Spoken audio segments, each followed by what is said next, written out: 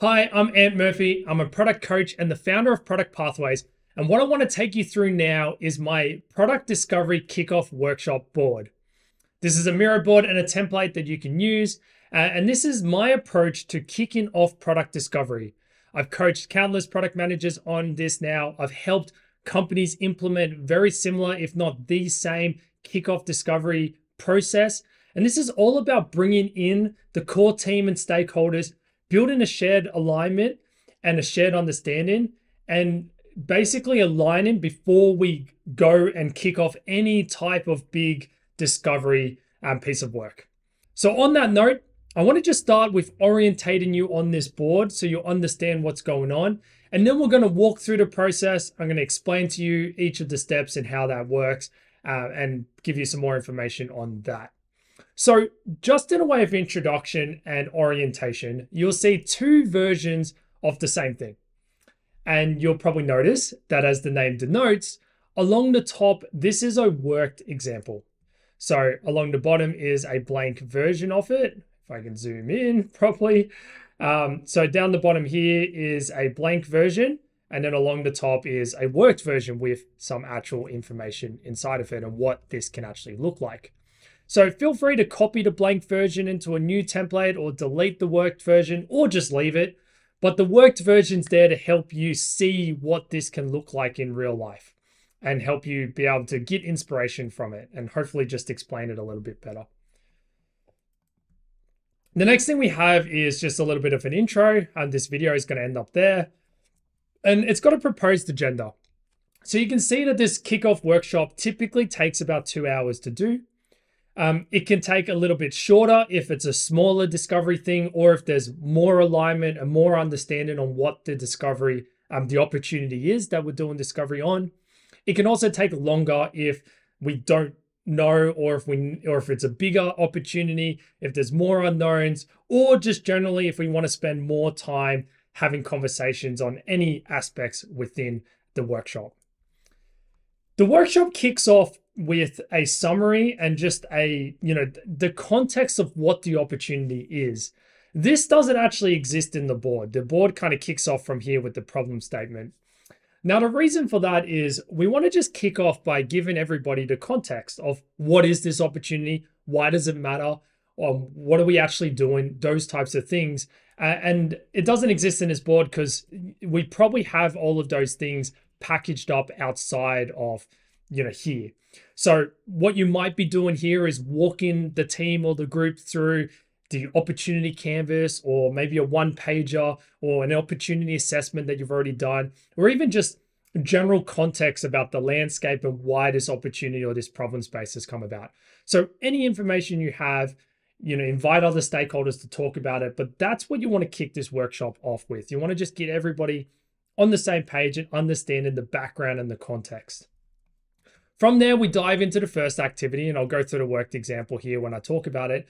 And what this is all about is about framing the problem. So you would have given the context and you would have explained the problem statement already as part of that. And I've got a spot here for you to add the actual problem statement. Now, what we want to do is just get everybody across the problem. What is the problem? Why does it exist?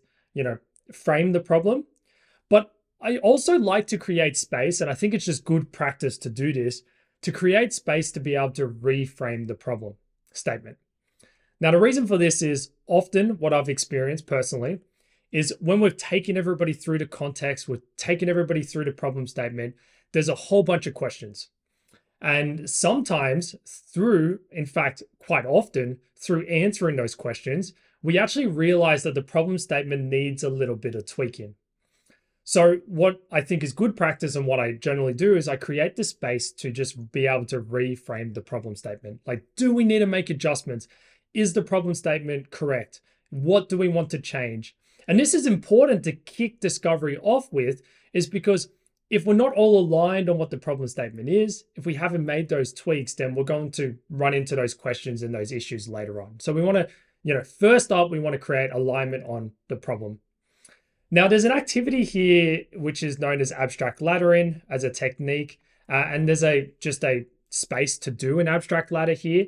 I also think this is good practice, even if you don't feel as though the problem statement needs to be reframed. I think it's a really good practice. I like to do this. I pretty much always do this. I will basically take the problem statement 2 layers up the ladder and then 2 layers down the ladder. So for those who don't know, you can read a bit more about abstract laddering here. I've got a bit of an example. You can also Google about it. I think there's no link, but you can Google it as well. But the way that abstract laddering works is we take the initial problem statement and then we make it more abstract. So we move up the ladder, we make it broader and wider. And then moving down the ladder is to make it more narrow and more concrete. So as we move up, we get more into the why and the what. And as you move down, you get more into the how. So we get more concrete. Now, this is just good practice to do because sometimes once we've done this, and what we're doing is we're basically taking a few steps back and then looking at the problem statement. We're looking at broader problem statements. We're looking at more narrow problem statements. And when we do this, we can then ask ourselves, are we framing the problem at the right level of fidelity? Like, is this the right level of fidelity? Or should we pick maybe one of the ones that are more abstract? Or should we pick one that's more concrete? And this is why I think it's a really good practice. And this happens to me all the time. We do this activity and we realize, oh, you know what? This is actually too broad. We need to make it more concrete. Or we realize it's actually too concrete. We need to make it more broad. So just a really good activity to do. And again, this is the first activity because we need to align everyone on that problem statement before we really do anything in terms of discovery and anything in terms of this workshop. So the next activity we then go into, seems a bit like a strange one, but I'll explain why, is a stakeholder map. Now you might be wondering, why not do the stakeholder map first or last, or why not do it before the problem statement? Because then the problem statement flows nicely into the next activity, which is assumptions mapping, which we'll get to. Now the reason for that is, my experience has been when we walk into these workshops, everyone is itching to talk about the problem. Everyone's itching to ask questions about the problem and learn about it. So the times that I've tried to do something else like the stakeholder map and do some other clarity exercises before doing the problem statement, I've always found that to be challenging because people just want to talk about the problem statement. What I have found over the years as a more logical flow, or a more natural flow, I should say, is to talk about the problem statement first. We can just get that out of the way. Talk about it, align on the problem statement, ask questions about it, get that out of the way. Once we've done that, people feel more comfortable and we can then create the space for other activities like a stakeholder map. Now, why do I include a stakeholder map? Because this workshop could run without a stakeholder map, and feel free to remove it if you don't think it's relevant. The reason why I do include the stakeholder map here is because I often do this as a collaborative exercise, and I think that's a really good practice. So include your stakeholders, include, the extended team, those types of things. And because we have everybody in the room, it's a really powerful time to actually clarify our roles and responsibility for discovery. So this is one of my favorite stakeholder mapping techniques. I love it because it's just so simple. And the way that it works here, and the way that I would use it in this context, is the middle is the core team. So who are the core people who are going to be on discovery?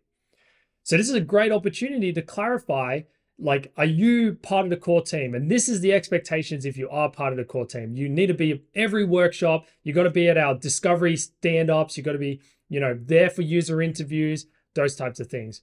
Or are you going to be a direct stakeholder? Which are the stakeholders that we will highly collaborate with? We will consult, we will bring in at moments that make sense, we'll have frequent engagement with, but you don't need to be there for every workshop. You'll be engaged, you'll be consulted when it makes sense, but you're not the core team. And then finally, we have indirect stakeholders, which are those who are like, you know what, you don't need to collaborate with me, you don't need to consult with me, I just want to be kept in the loop about what's going on and what's happening. And that's our indirect stakeholders, which we would just communicate with. And doing this collaboratively can help us have those conversations. Often I ask them to put where they think they are in the stakeholder map, and then for them to add any stakeholders we think are missing. And this is just great to work out, do we have alignment and clarity on who the core team is? Do we have alignment and clarity on who our direct stakeholders are, those people we're going to consult, we're going to collaborate with? Are we missing key people? And then who are those people that are indirect stakeholders who we are going to make sure that we're, doing regular communication with and involving them when necessary? So this activity is really powerful just to create alignment on those things, clarifies roles and responsibilities a little bit, and just really works out who's who in the zoo and who do we need to, consult and who do we need to communicate with. So I think it's a really good activity, and that's why I always include it. The next step inside all of that is we go back to the problem space and back to the core of discovery, and we do an assumptions map. Now, assumptions mapping as a technique comes from David Bland and the book From Strategizer, Testing Business Ideas, or at least that's where I learned it from. And essentially the way that this works is we map out all the assumptions we're making about this opportunity and we plot it against a 2x2 matrix. So the way that this 2x2 matrix works is we have the y-axis, which is all about importance. So we have things at the top, which is high importance. So these are things that are highly important to this opportunity. In other words, if we were wrong about this assumption, like the whole idea falls apart, like the opportunity just wouldn't exist. And then we have things that are low. So there are assumptions that, if they were true or not, won't necessarily have a major impact on the opportunity. And then we have evidence on the x-axis. So we have things with no evidence or little evidence on that side. And then we have evidence on the other side. So just to give you an example, and this is the one I used in my training, and when I coach this and train this, imagine you're Uber and the person who came up with Uber, the brilliant idea, you're sitting in your garage, you're like, boom, collaborative consumption. Yeah, Uber, like we can do this. A assumption that you might be making about the idea would be that people would be willing to get into strangers' cars. Now, I would put that as high importance. Why? Because if people aren't willing to get into strangers' cars, the whole idea falls apart, right? Like it won't work. It just won't work. So it is integral to the idea. Now, I would also put it on the side of little to no evidence, because whilst we have cabs have a brand, they have a license, those types of things. Maybe we could talk to some hitchhikers, those types of things, but there's low evidence on it.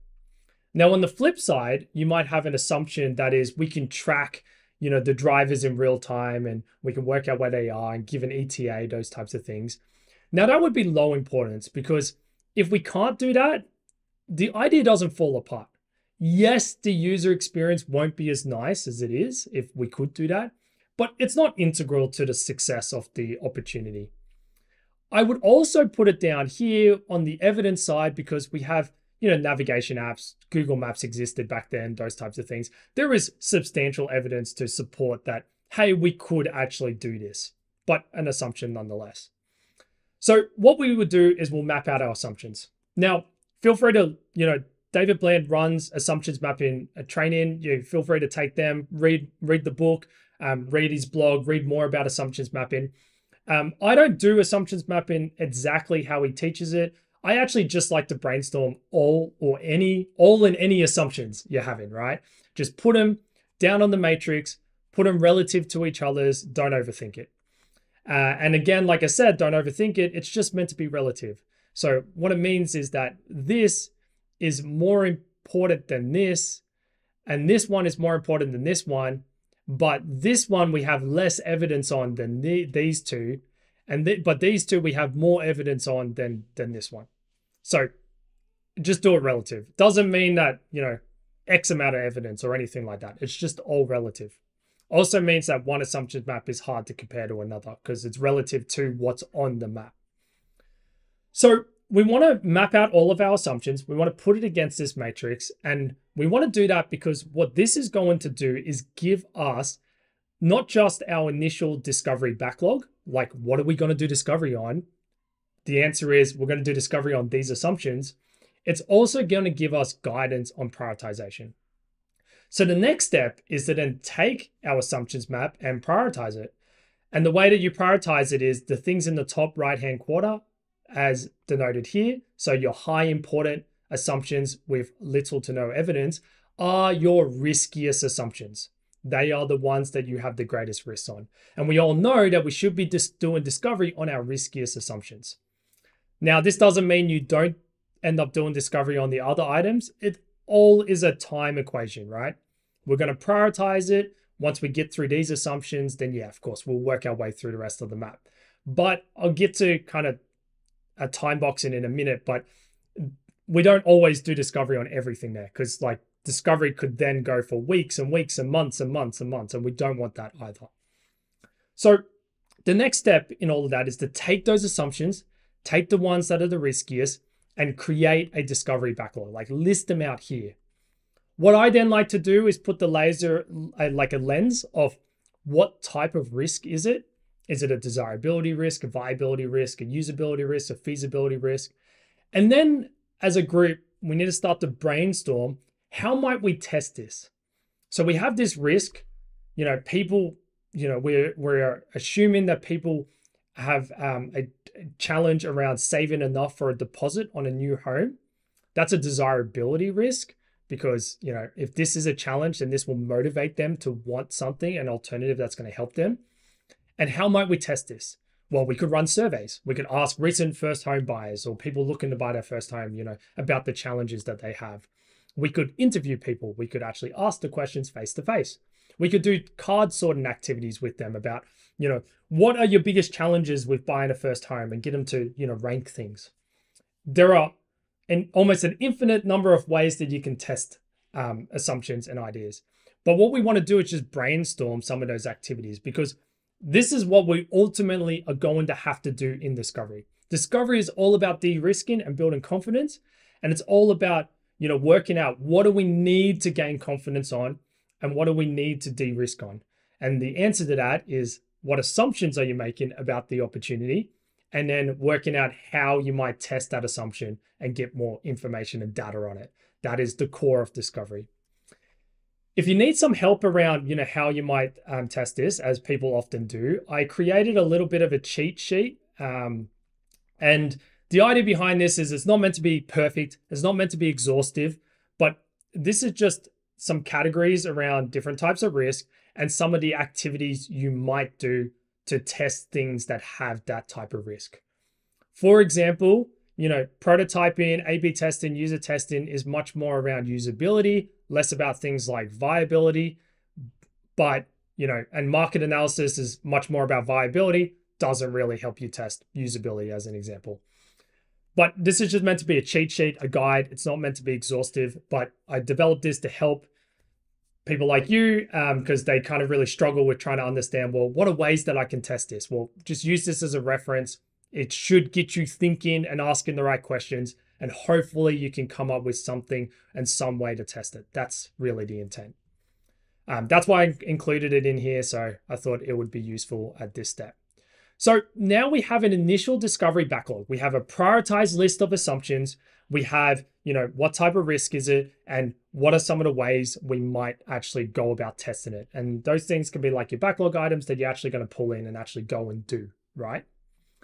The next step is, and the final step, or second final step, because the last step is next steps.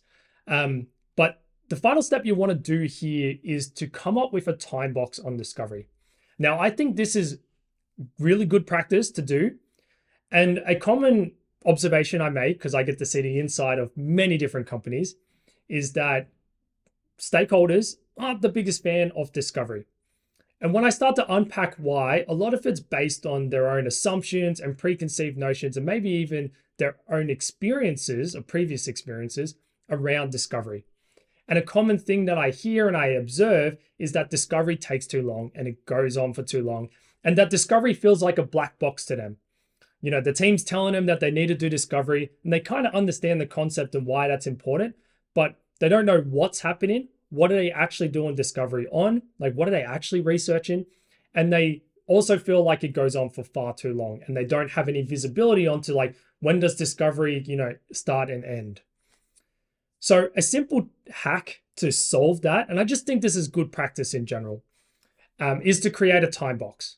So the time box, and again, if you do this collaboratively, you're going to have the stakeholders there and everything, and you've got to have a healthy discussion about how long we should spend on discovery. And this is going to help give them that clarity to say, hey, we're not actually going to spend the next 3 months doing discovery on this. We're actually just going to do 4 weeks. That's all we feel like we need to do. And then they're like, oh yeah, 4 weeks, I'm cool with that. So you're creating that alignment and you're helping them give that visibility. And a lot of that uncertainty goes away and they're like, oh yeah, 4 weeks sounds reasonable, and they're okay with that. Now, another reason why I say this is just good practice is because we can do discovery forever. There is always more things you can learn. There's always more data you can get. There's always more you can validate. And, discovery can just become an endless activity, and it sometimes does in organizations. So we want to avoid that, because really at some point there's diminishing returns in getting more information and more data and more research. There's a lot of value in research early on, and then it starts to taper off. So what we want to do is find that sweet spot between how much information we need to get and how much risk is there, and how much confidence do we need to gain in this idea before we actually decide to build it, versus how much time we actually spend on it. So I learned this from a colleague, and this was how I learned discovery. So I was very fortunate that I got introduced to this very early in my career. Many years later, about 4 years ago, maybe 5 now, I took Jeff Patton's Passionate Product Leadership course, and I discovered that he got it from Jeff Patton, and it's something that Jeff Patton teaches. But essentially what it is that we ask ourselves, like, how much confidence do we have, or how much evidence do we have on the idea, or how risky is the idea? And there's a relationship between, obviously, like, more risk equals low confidence, less evidence equals low confidence, which means more time should be spent on discovery. Versus there's going to be other ideas that are very low risk. Maybe we got a lot of evidence and data already, and we have high confidence in it. In that case, we can spend less time on discovery, and that's okay. Because even after we do discovery, we're going to build it in an iterative fashion. We're going to do an MVP. We're still going to de-risk. We're still going to do activities to de-risk afterwards. So it's okay. Doesn't need to be perfect. Again, diminishing value. If you've got high confidence in it and it's low risk, and you go and spend 10 weeks on discovery, that's probably 8+ weeks wasted, right? Versus the inverse is also true, which is we have low confidence, it's high risk, and stakeholders are like, just build it, ship it. Also bad and also risky. So this matrix is just here to help you have that conversation with the stakeholders, to have a conversation as a team, and to set a time box. Now, one last thing on the time box, because everyone freaks out about this point. They say, well, what happens if we still don't have enough confidence at the end of 4 weeks, we'll take 4 weeks, to proceed with the idea? Well, that's okay. View the time box as just a stake in the ground. It's a stake in the ground to stop us from spending 4 months on discovery. But if at the end of the 4 weeks, we learned a bunch of information and really our confidence decreased because we learned, oh my God, there's so much more for us to learn about this. Like, we're just scratching the surface. Then that's okay as well. The confidence has shifted, the risk has shifted. Now we can also do another time box, but it'll be best to set another time box. Do we need another 2 weeks on this? Do we need another 4 weeks on this? What is it? Set another time box, do that time box, again, stake in the ground. This also means that the opposite can happen as well. And I've been there. We did a 6-week discovery for a client when I was working at Us2, and we were partially through it, and we were realizing that the viability was really low, and that we had low confidence that this was actually a viable idea, and we ended discovery early, right? So the opposite can also be true. You can end discovery early. You don't need to fill that time box. You could get 2 weeks into that 4 weeks and realize, hey, this idea doesn't have legs. Let's just can it and move on to the next thing. So opposite is also true. But that's it. So set a time box. Again, really important to do this collaboratively. You can align stakeholders, just great activity for that. You also find, at least in my experience, that stakeholders will be more comfortable with discovery when you start to do this practice.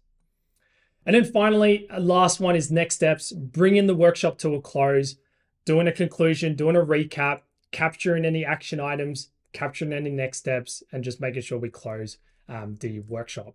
So that's it.